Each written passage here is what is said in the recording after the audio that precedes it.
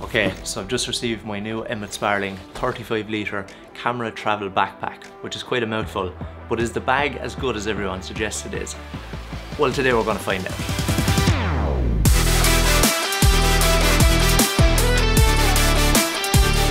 How durable is it? Like, how is it going to stand up when you're on the road and you're travelling, taking planes and trains and buses and walking and hiking? When it comes to that question, my mind was a little bit put at ease when I realised that the designer of this backpack is a guy who has created military backpacks for the US Army.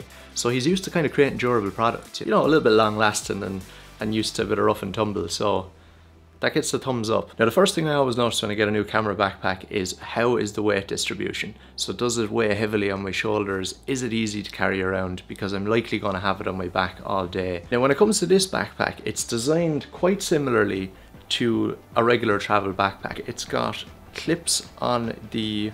no, I don't know what I'm saying. What am I saying? It's got clips.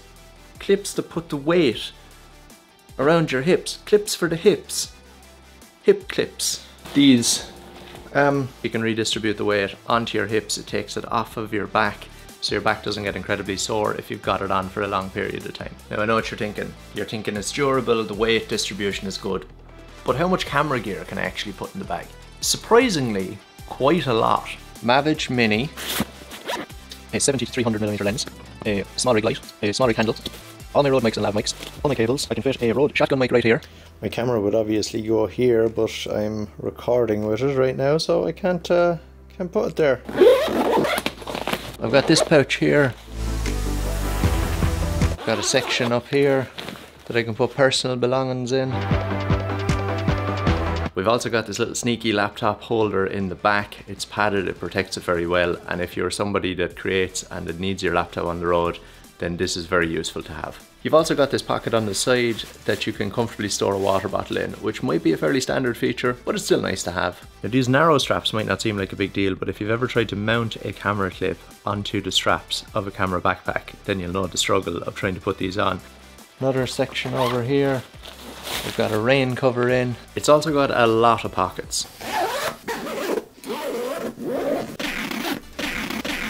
And so all in all, I would say that you could fit pretty much everything you've got in this backpack quite comfortably. Now one feature that I do really enjoy about this bag is these handles that you've got on the top and sides. Something very simple, but something that I found incredibly effective, so well thought out. Now I'm not going to bore you with the specifications of the bag because there's people that are a lot better qualified at this than me to tell you that, but what I will do is I'll leave the specifications in the description below if you want to check them out. Did I also mention that there's 2 layers of waterproof material on it? So you don't need to worry about your bag getting wet because, I mean, they've got that covered as well. And at this stage I'm just wondering, like, is there anything really that they haven't thought of when it comes to this backpack? So I was like, maybe they haven't forward thought. I mean, what happens if water gets through the 2 layers of waterproof material? I mean, that could be not great, but no, again, they also have a waterproof cover that you can put over the bag. So I mean, in case you're concerned about the double waterproof layer being penetrated, then I mean, you've also got the waterproof cover. So it's comfortable, it's durable, it's got the weight distribution right, you can fit loads of camera gear in it, it's waterproof, you've even got the waterproof cover as the backup. I mean, it's a pretty sweet deal. Now if you don't like black coloured backpacks, then there's an alternative because it also comes in another colour, which is a navy-ish kind of hue. So if you don't want the black backpack, the hip clips, I'm really not helping myself here today, am I? I'm just picking tongue twisters all day, like black backpack,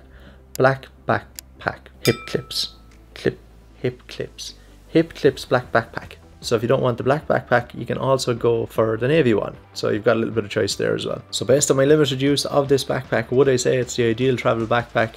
The answer is a resounding yes. So that's my initial impressions of the bag, but how is it going to cope in a real life situation? So I'm going to be taking it on the road, doing some travel and adventure with it over the next few weeks, and I will be making videos on that.